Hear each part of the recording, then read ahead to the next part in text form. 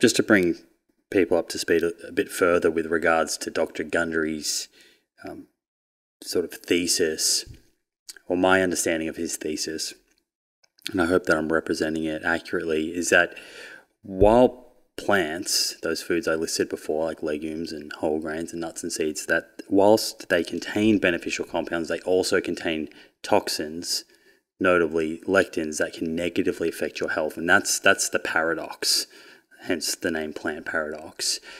And Dr. Gundry, he speaks of a variety of different kind of quote-unquote toxins, as he labels it, but really focuses most on lectins. And as I said, he believes they explain the majority of diseases in the Western world. And his solution is to avoid the most lectin-rich foods, properly prepare the foods from his very short list of plant foods that are safe to eat, and then to shield yourself from any lectins that inevitably find their way into your mouth with his lectin shield supplement. What's your immediate reaction to this thesis? He's laughing already. There's a really, I mean, I like the way, Simon, that you kind of laid that out, right? There's a very well-worn path to kind of claims that we see in the health space broadly, nutrition in particular. And it starts with the identification of the thing, you know, in the food we were told to eat for health is actually what you want to avoid. So we were told to eat X, this is why you should eat Y. The specifics of that claim can change from quack to quack, but that's the core genesis of it. And then you proceed from there to, you know, whatever shreds of evidence they can use to build up that claim. And then, of course, this thing in food that we were told to eat, but we shouldn't, is also the quote-unquote root cause. And so it's not that it's necessarily specific to any condition. It's, in fact, a uniform explanation for all conditions. And you can achieve health by removing this thing and also purchasing an $80 supplement. And it's such an incredible blueprint, right? As a template, you know, we could sit here now and come up with the next one if we just thought long and hard enough about something in food.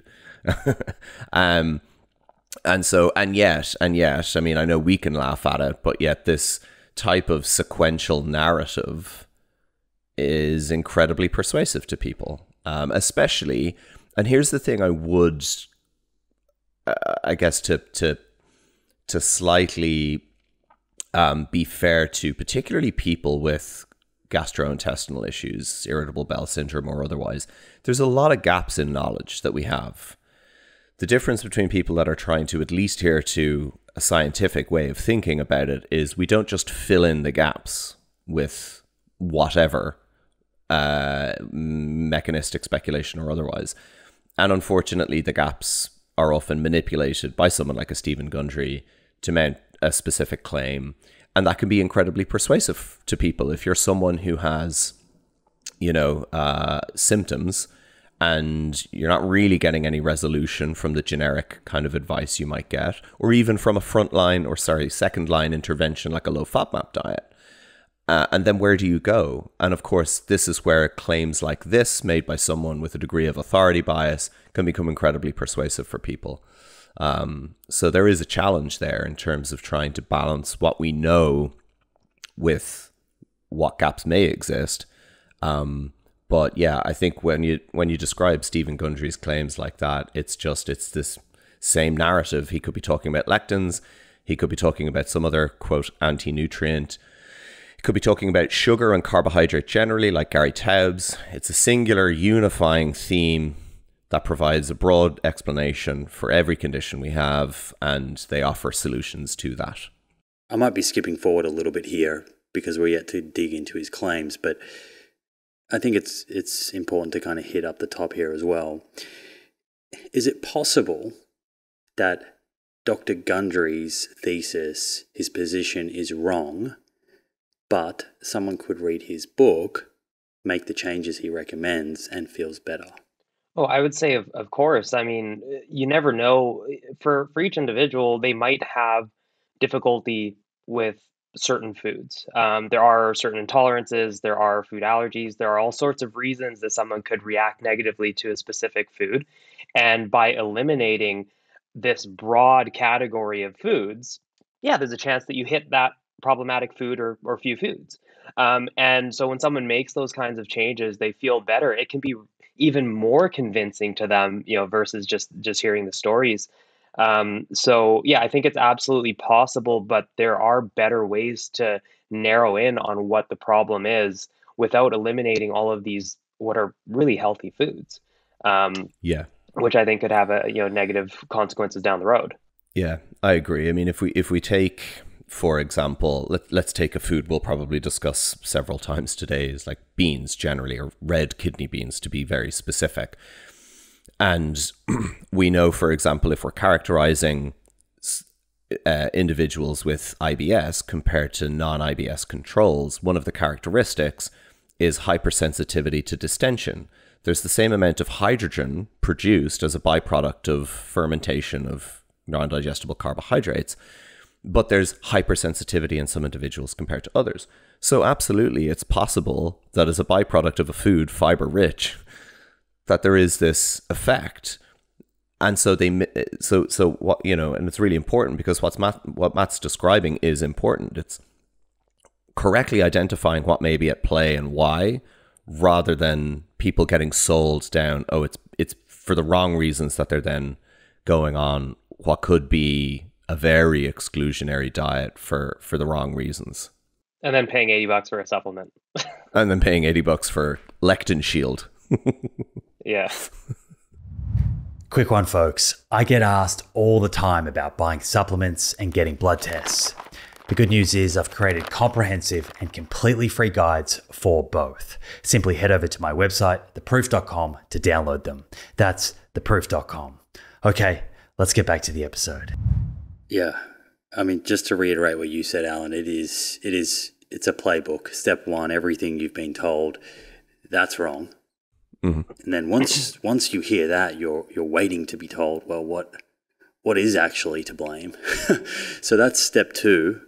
Now that we've established that, let's introduce something else to blame for poor health. And then step three, let's sell you some type of solution. So the claims that I want to kind of zoom in on here are, number one, and we've kind of hit this, but everything you've been taught about diet and your health is wrong. Number two that I see come up quite a bit is lectins cause leaky gut. Number three, which is somewhat related to number two, lectins cause inflammation, or is often related within the same story, that there's damage to the gut lining, increased intestinal permeability, and subsequently inflammation. Number four, again, somewhat related to number two and three, lectins cause autoimmune conditions or can worsen them, and avoiding lectins has been shown to cure autoimmune conditions. And number five, lectins cause weight gain. Just to kind of close the loop on number one, everything you've been taught about diet and your health is wrong. I thought it was interesting that in his book Plant Paradox, he says that in the introduction, but then in chapter 1 he kicks it off saying eating shellfish and egg yolks dramatically reduces cholesterol. As I said in the introduction, forget everything you thought you knew was true. So what I take from this is he's saying that dietary cholesterol reduces serum cholesterol, and forget the guidelines that have kind of recommended people limit dietary cholesterol over the years. And there's some nuance in that, and that's kind of irrelevant here. But he's sort of making the claim that these foods rich in dietary cholesterol dramatically reduce cholesterol. And all you have to do is look at that first reference and see that it was a clinical trial that looked at a group of healthy normolipidemic men, so their cholesterol levels were normal, and they had a diet rich in saturated fat and animal protein, and then they had some people swap some of that animal protein rich in saturated fat for shellfish, and of course their serum cholesterol went down. They were eating much less saturated fat and more polyunsaturated fats. But Dr. Gundry here is kind of attributing that reduction in serum cholesterol to the cholesterol in shellfish, and he's kind of tacked on egg yolks there. So he's kind of doubling down on this idea that you need to rethink what you know, but the problem here is that study is actually well supported by the dietary guidelines. And the authors in that paper say that the reduction in cholesterol that these subjects eating shellfish is explained by a reduction in saturated fat and an increase in polyunsaturated fats. So not that you would expect the average reader to kind of go into that first study, but if someone did, you can kind of already begin to see how this book is going to play out. I wonder if we can give people a heuristic to work with for these kind of claims. When you see a book written by someone MD that launches with everything you know about nutrition is wrong, a good heuristic for people to maybe think about is actually that's like a dog whistle for everything this person's going to say is likely going to be wrong. This person's probably not far off.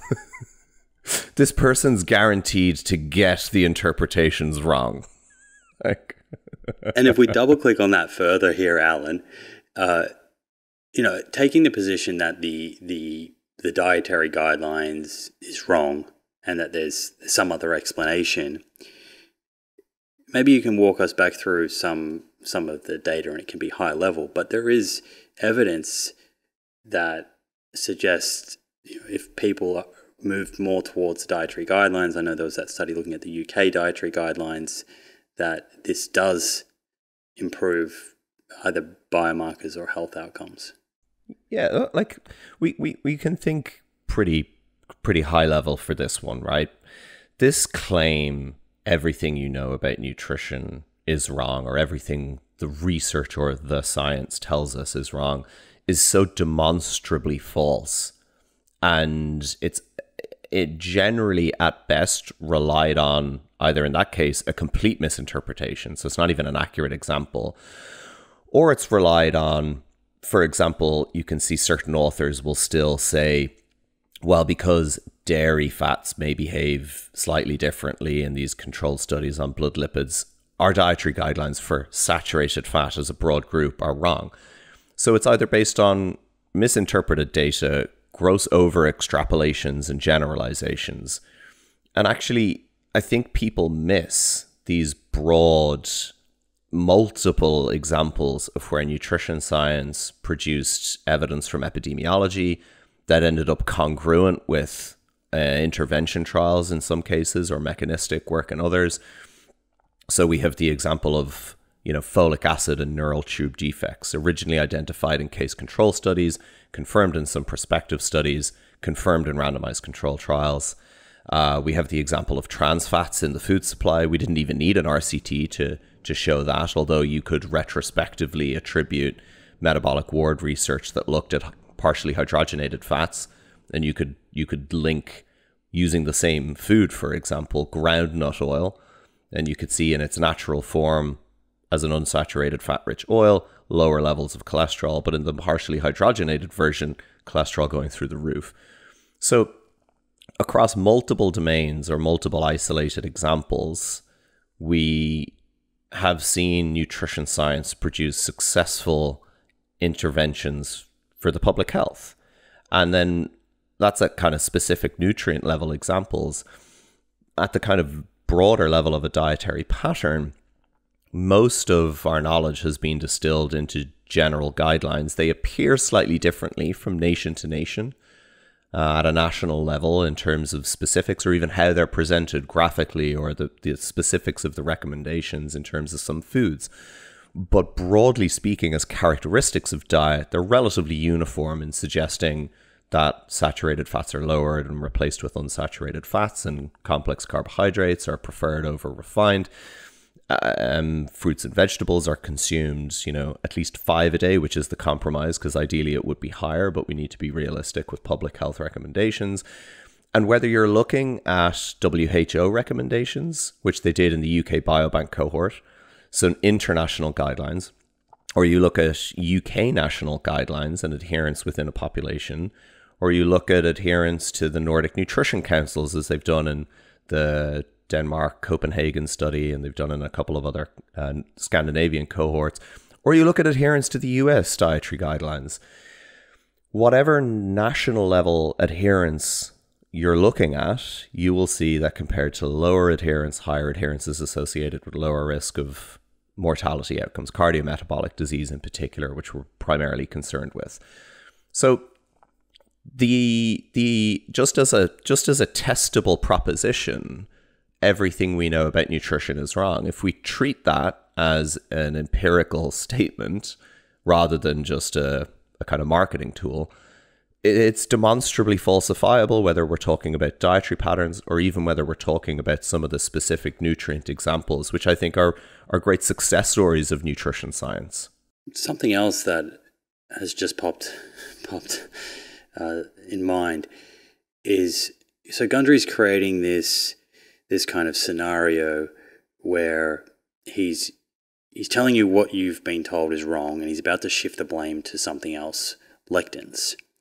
And part of that story is that these, as I mentioned earlier, these lectin-containing foods are things like legumes and whole grains, fruits and vegetables. Do we know much about the lectin content of the typical diet? Because at face value, it seems difficult to blame foods that the average person's probably not eating a lot of based on what typical diets look like in Western countries. I mean, I think that's a fair point too, especially when you consider the majority of calories coming from ultra-processed foods in America, for example. They tend to have lower lectin content than, Gundry himself put out a video about white rice versus brown rice, saying when you remove the germ, you're removing the lectins. And so I'm not sure if that sort of analysis has been done. I honestly don't see the importance of doing that type of analysis, but I wouldn't be surprised if the lectin content is much lower than what he may be suggesting, even if it's not overtly. But going back to something that Alan said too, I just wanted to touch on was when you look at like healthy eating index scores, for example. So people's diets can be scored according to how closely they are, fitting the dietary guidelines. You see that there's roughly a 20% lower risk of all-cause mortality with those following the guidelines more closely, or a higher healthy eating index score. So that's sort of what we have to zoom back out to, like Alan suggested, just looking at the outcomes and looking at what happens to people when they actually follow these. But yeah, to answer your question about the lectin content of the diet, I'm not sure. It's probably lower than would be suggested. But even to that, Matt, what would be interesting is if you're, so for example, if we're thinking about the actual foods that are claimed, well, that are actually on, higher in lectins, and you would look at traditional populations consuming them as part of a traditional or habitual diet, and outcomes in those populations. Now, there's obviously multiple factors that would go into that, but I would believe we could formulate at least a hypothesis that, populations consuming diets with more of these foods as part of the habitual diet compared to an average Western population, and we know what the outcome data for the typical Western diet is. So the idea that even we could draw a straight line between lectin content of diet in a Western context, knowing that there are diets which would have habitually higher levels of these foods consumed in them, I think even as a hypothesis, it's riddled with holes already.